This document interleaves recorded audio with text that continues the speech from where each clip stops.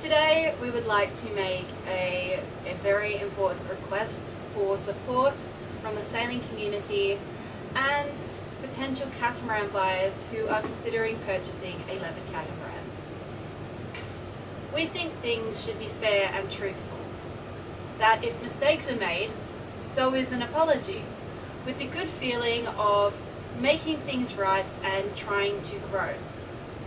Many people are very frustrated that Robertson Caine build these boats, but it's left to the public face of the Leopard Catamarans broker, Travelopia and the sales office to deal with the storm of bad publicity.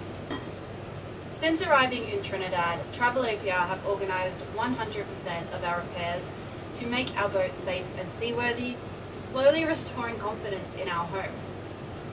Trent asked a Travelopia employee during one of his many meetings what percentage of the repair costs were being covered by Robertson Caine and Travelopia and how this all worked. Stop it, Felicia. These are private phone conversations. Don't reveal all my information. I'll do what I want because it's in a public space. Did you say that you're not going to feed me dinner?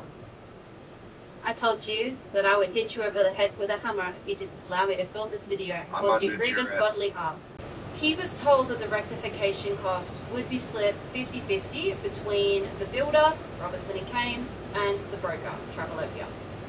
We find this totally unacceptable, and we think the sailing community should find this unacceptable as well.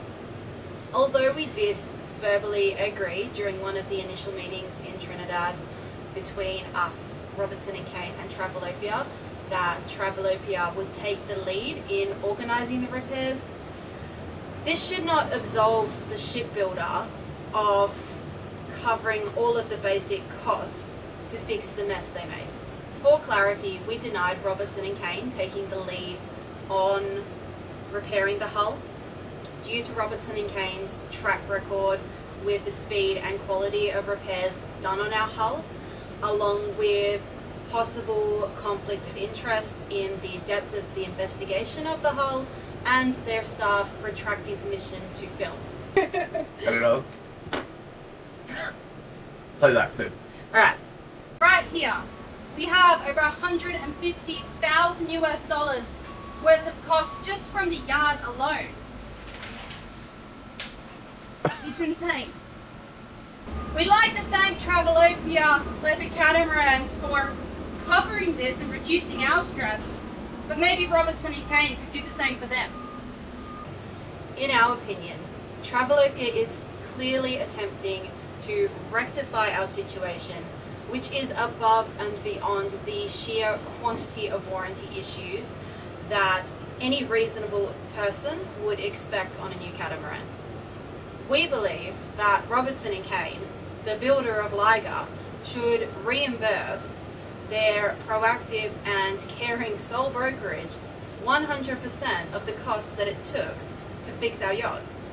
If the intention is only to cover half of the costs, we think Robertson Caine should issue a statement declaring their intention to reimburse Travelopia 100% of the costs in this case, to show that they take this situation seriously.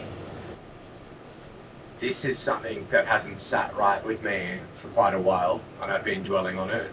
And it's the case of if a shipbuilder manages, hypothetically, because nobody's got the contract in their hand, but I mean, I'm sure they could issue a statement to the effect one way or another, or what it actually amounts to, whether they cover 50%, 60%, 20%. In reality, to reimburse the broker and what their contractual obligations actually are. Because let's just say hypothetically their contractual obligations are 50%. Any new yacht buyer should just not accept that, because essentially you're accepting the logic that the shipbuilder is only on the hook for 50% of their stuff-ups, 50% of their work quality. If they're going to come back maybe with a statement and say, oh well, if warranties are legitimate and when filed correctly and as per blah blah blah, they're fully reimbursed. Let's look at our case then, and issue a statement that all our warranties will be covered and all of our issues will be covered, and make that statement out loud. Prove that they stand behind the product 100%. We believe that this will begin to restore some confidence in them as a shipbuilder and show that they fully recognise and take responsibility for the poor workmanship and build quality issues on our boat.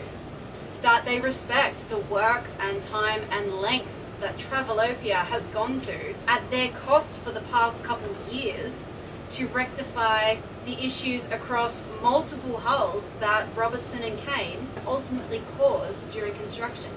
If Robertson and Caine won't pay for the total rectification of the poor build quality on our boat, why should the cruising community even believe that they care about their mistakes? Why should people believe that they intend to build completely safe blue water cruising boats in future if they think they can get away with only covering 50% of their mistakes? We believe that ignoring half of the responsibility means that they only take this warranty. Wait, how can you expect Robertson and Caine to build good boats when you can't even build good signs? We believe that ignoring half of the responsibility means they're only taking this half as seriously as they should be. And how else are consumers supposed to view that? We won't, in this case, ask them to publicly admit to any of the things that they've done to us, but we are sure that they are happy to declare that they fully intend to reimburse their broker, who in our case had misplaced faith in their ability to build a strong and reliable catamaran. Travelopia didn't build the boat. They may have felt pressured into signing a renewed contract with Robertson and Caine to continue to service their charter needs with an agreement to split the cost 50-50. But is this the right attitude and approach to building liveaboard cruisers' homes? Robertson and Caine, we challenge you to restore some South African pride to your shipbuilding and reimburse the out-of-pocket expenses of Leopard Catamarans brokerage for the warranty repairs of this vessel. We ask all of our viewers to share this video far and wide, leave a comment and send an email to show that liveaboard cruisers do not believe that making 100% of the mistakes means you're only 50% responsible for the consequences. Robertson and Caine now have a chance to make a statement and show that they stand behind their product, not just for liveaboard cruisers, but also for their loyal business partner who has helped make their brand what it is today. We look forward to their response, and with public acceptance of financial responsibility to their broker, we believe that they will be proving that they care more about each hull they produce. Above and beyond all proceeds this warranty series could possibly receive has been donated in advance to $10,000 by Trent. So naturally, there's people out there who would say, this is for attention, this is for personal gain, this is for something that their little brain has thought of. Now, I donated said money in advance to cover any possible insignificant income that would come from this video series. And what would you estimate that it's at the moment from the warranty stuff that you guys are putting together? And this is my way of covering them from being accused of this being about anything other than what it's about, which is building better boats and not fucking with people's lives. That's what this is about. Build better boats, don't fuck with people, that's it. And rectify your stuff ups as part of that. That is all that this is about. And when you cause a problem, you fix it, and it gets fixed in the right way. So what would you estimate has been earned by these warranty videos to the nearest $100? $200? 200 US dollars. Not even So I've donated 10,000 US dollars to a very, very worthy charity. Travelopia has put in a lot of work and effort to rectify this boat. I understand giving them a blank check at the beginning to do so, knowing that Robertson and Caine would ultimately cover the blank check, wouldn't really be fair and reasonable. So now is the appropriate time to raise this issue. There are good people who work for these companies, but at the end of the day, they are companies. They are not small family-owned businesses in a local community. They're owned by international investment funds. The only consequence these kinds of businesses understand is money. And with Robertson and Caine only being responsible for a percentage of rectification costs, not the entire thing, that consequence comes down. Money and how much money things cost them is, in many instances, on the corporate balance sheet, the only way to make them care. Yeah, that is the only way. And that's what people need to remember. That when we say Robertson and Caine, this company is not owned by Robertson or Caine. It is owned by a Czech investment fund. Leopard Catamarans brokerage, if you own a Leopard, it is not your friendly broker who you happen to like. It is owned by a European investment fund. So when you're talking about how things need to be handled, and the point Trent's trying to make in this video about responsibility of costs, that is the only thing that means something at the end of the day to them, is their profitability, how much mistakes cost them, and whether it is more cost effective to solve the mistakes before it's the consumer's problem, on the production or at the line. end. Yeah. Exactly. If it's cheaper for them to just, hypothetically, get owners to deal with their windows once they have their boat, rather than work on improving the products and procedures at the factory side, then that's what they're going to do.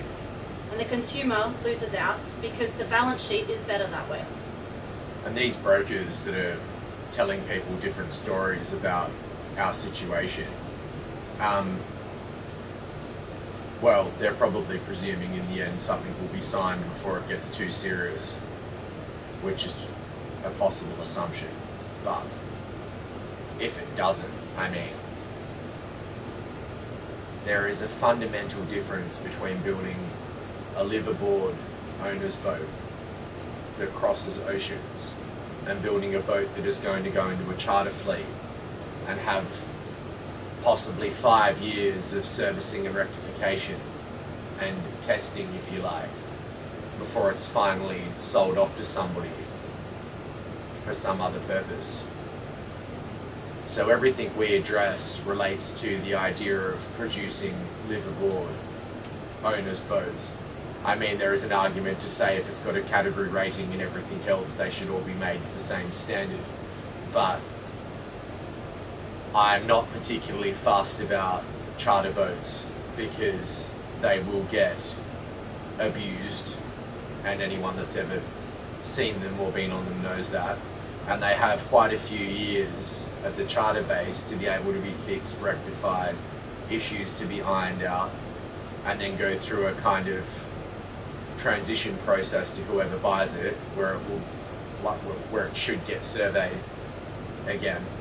We're referring to them selling directly to families and directly to owners who then potentially sail them straight out of Cape Town across potentially dangerous oceans to a new location and suffer in ways like we have. And you can't have issues priced into a profit margin and priced into a rectification margin. These boats need to be 100%.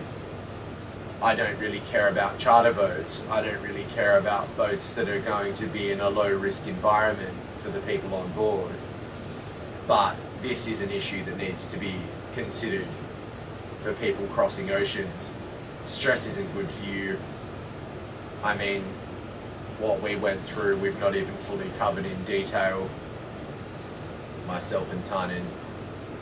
And it could have been a lot worse. And had we been less capable and intelligent, it would have been a lot worse if we weren't able to solve problems on the fly and gone over extensive literature to have a lot of spares and emergency repair stuff on board. If we had have just had the bare minimum on board as far as being able to fix the boat on that initial crossing, this could have been far, far worse. Like if we didn't have flex tape to hold the window on, for instance, and someone had to go outside and hang off the boat and potentially screw the window back on. Far, far worse and more dangerous. The fact that we could reach over, change direction of the boat, reach over, protect one side, and one person push on the window while the other person applied emergency tape, which we had in a big roll to hold the window on. We're very fortunate. Well, we're not fortunate, it was good planning. So that was good planning. This is Tynan. He lives on this boat. And he's not been eating very well lately. He's been working very hard for nothing. He's been paid for none of his 300 and something hours of work in the heat in the tropics. Getting bitten by so many bugs, he's needed a blood transfusion, which he couldn't afford.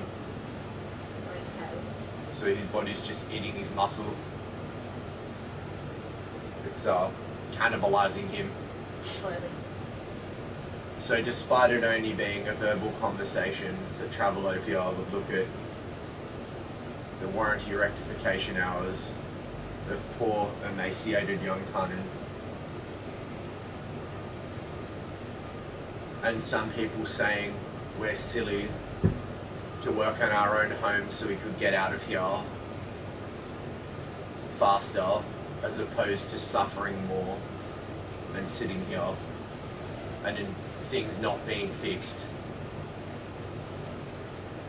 Tynan would like to be paid for fixing this new product that he had faith in. But I mean, it's totally optional and up to them.